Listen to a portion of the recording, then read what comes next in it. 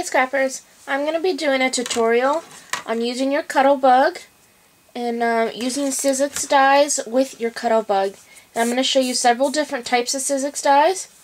So we're going to start off with, first to make your sandwich you need to put your B plate down. I recommend putting the one that has all the cuts in it, just so you don't mess up any of your other plates. So we got the B plate.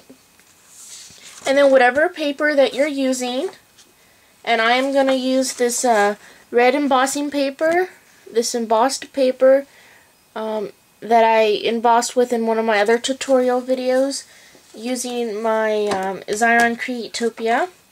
So we're going to put that sheet down, and then we're going to put the die foam side down, and then you just put it wherever you want it to go.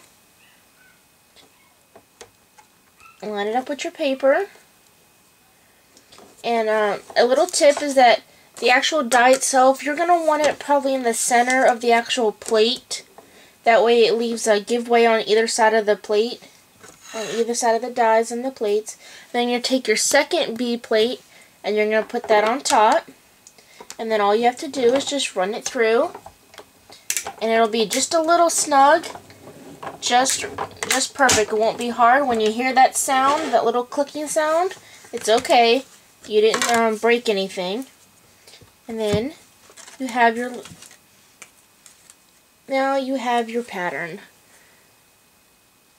Or you have the pattern, but you also have your little design. I'll do one more.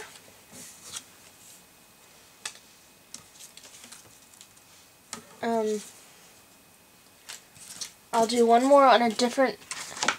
Now this is thicker cardstock. The other one was just regular thin paper, so it doesn't matter. You can also use these with chipboard. I don't have any chipboard right now, so forgive me. I have some chipboard, but it's for a person I'm swapping with, so I can't use it for this.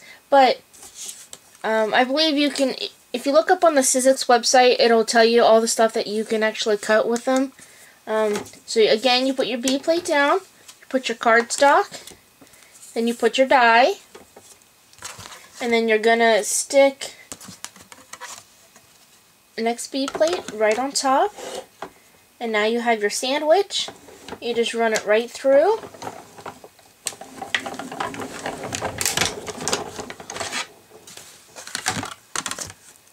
And then,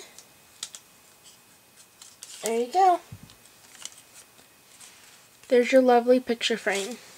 Now, if you would have centered it on a sheet of paper, that's more centered than what I did, you would also have a second frame. So you can use scrap paper or, just cut a sheet out so you can get two things out of your Sizzix die. Now I'm going to show you how to use the thinner Sizzix dies. And there are two different kinds. There are the sizzlets dies, and then there's also the embosslet dies. And the embosslet dies are just like this. They cut and emboss all in one, and it's like a little folder. So we're gonna go ahead and we're gonna work with the sizzlets die first. And these are considered thin dies. However, they are still thicker than what the Cuttlebug considers a thin die. So it's like an in-between a thin die and then a steel rule die. So I'll show you how to sandwich that. And first you would use your A plate. I'm gonna stick that in there. And then you're gonna have your B plate. Now you can use, depending on which way you've got the die facing, whether it's down or up, I would recommend putting it, I normally use mine down versus up, but it says with the thin dies to have them facing up. But I would use mine down. So I'm going to put the one that has all the cutting on it next. And then you would, since I'm putting it down, you would next put your paper. Now I have a sheet of paper already. Okay, I have this really pretty green paper. Okay, so I'm going to go ahead and stick that on there. I'm going to find a spot for my die to go. It really doesn't matter where, as long as you have enough space to actually cut out your image. And then in the manual it says to put the C plate, but I found that the C plate is too thick. So what I do is I use the shim and the B plate. And the shim is a very small piece of like cardstock or paper. Either way, regular paper will work.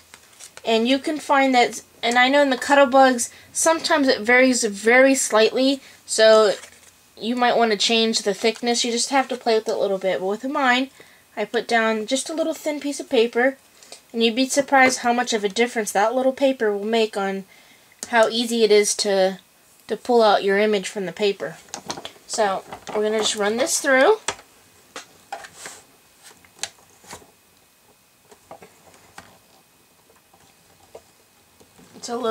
It's a lot snugger than using the than your other one. But that's okay. Now all you have to do, you see there's the image that we were punching out, but it comes out a lot easier if you use that little shim. If you don't use that shim, it leaves just little bits and pieces that you have to kind of rip, like when if you would buy like punch outs from the craft store, especially those thin paper punch outs, and those, you know, sometimes you end up ripping them, so I always recommend putting a shim. And then there's your really pretty leaf. So that is using the Sizzlets die.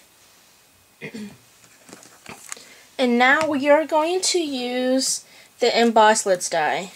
Now, I found with my embosslet, it's roughly the same thickness as a Sizzlets die, so you also want to use a shim. Now, although I do recommend using a thinner shim, so I'm just going to use a really thin piece of just some regular paper.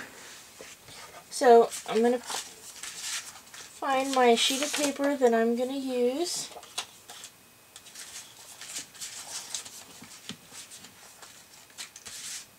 I had one and I don't know where it went. Okay, so let's see if this is big enough. No, it isn't. Okay, we're just gonna use now you can, it doesn't matter if you have it, we're just gonna use this paper right here, and it doesn't matter if it's bigger than the die itself, as long as it fits inside your Cuttlebug. That's all that matters. So, with this, it's the same thing. You put your A plate down, you put your B plate down, and it doesn't matter which B plate because all the cutting happens inside. And I actually like these better than the Cuttlebug cut and emboss dies because this does it all in one. And so you don't have to, you know, reline it up, try to do the embossing. Okay, and then you're going to stick this little sandwich right there, and then you're also going to take your little shim and I just put it right on top of that, and then you're going to go ahead with your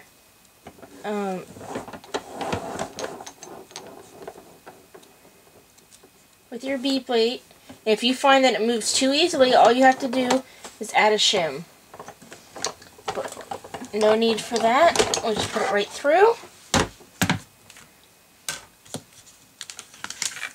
And see now, looking at it, it cut, but I didn't use a thick enough shim. So we're going to add a thicker shim, same shim I used in the last one. And I don't have very long, so we're going to try this one more time. And I'm going to use this with the black cardstock. I'm going to go ahead and make my sandwich with my little thicker die. There we go.